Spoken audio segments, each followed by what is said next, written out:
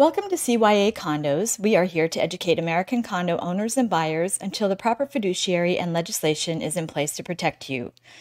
Before we get started, don't forget to hit subscribe to be included in new legislative and educational condo information as soon as it is released.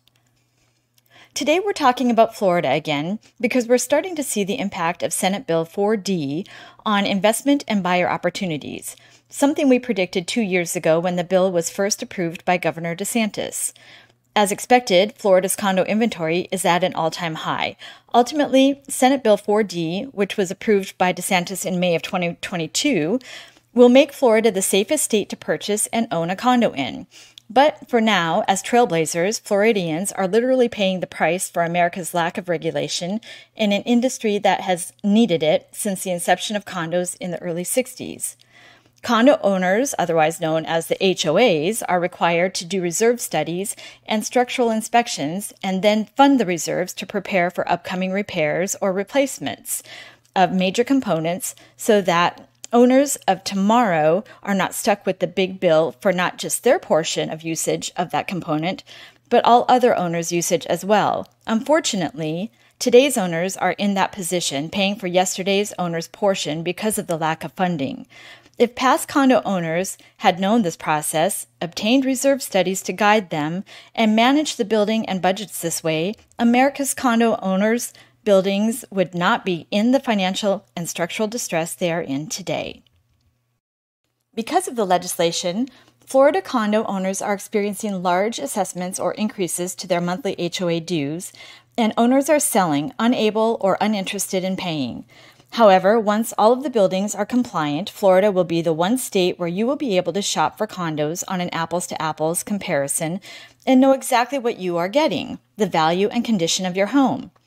The same information single-family home buyers obtain through inspections and appraisals. American condo buyers cannot obtain this information through the same inspections and appraisals today.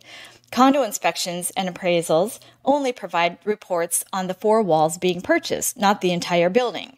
The reserve study and structural inspections are required to obtain this information. So what does this mean for Florida's condo market today? This means Florida is currently the best state to invest in condos.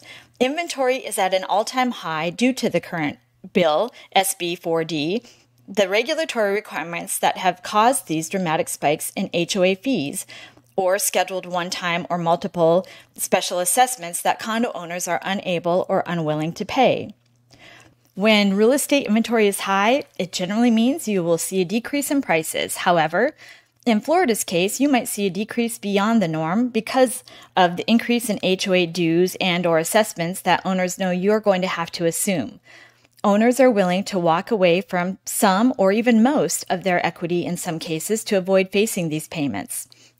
Many condo owners are on fixed incomes and budgets and purchased their homes years ago at substantially lower prices and HOA dues.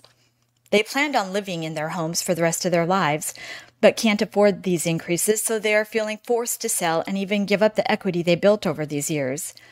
As in any downturn event in America, we have started to see creative investor options present themselves as ways to help owners stay in their homes if they choose.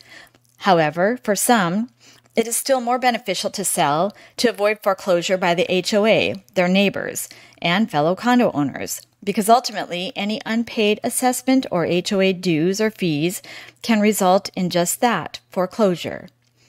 As devastating and sad as this is, it could also create a win-win opportunity for the seller and buyer.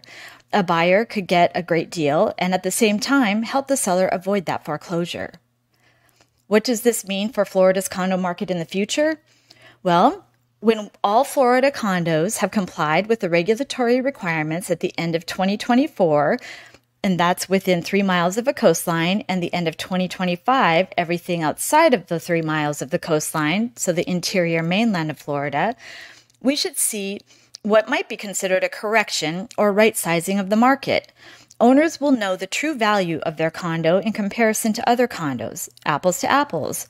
Buyers will know exactly what they are getting when they purchase a condo in any building 20 years or older and 3 stories or higher, unlike any other state in America where they are still risking special assessments or other risks that come with aging buildings, bringing a demand in condos unlike anywhere else in America.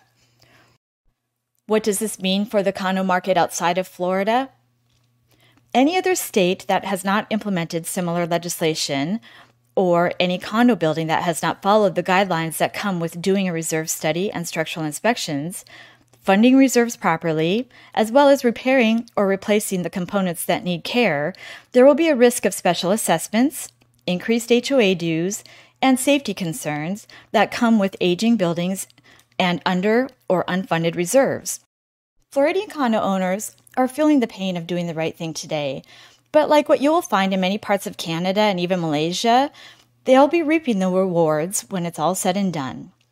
Don't forget to hit subscribe to keep up to date on all condo-related news across America. You can follow us on YouTube and even read more on our blog.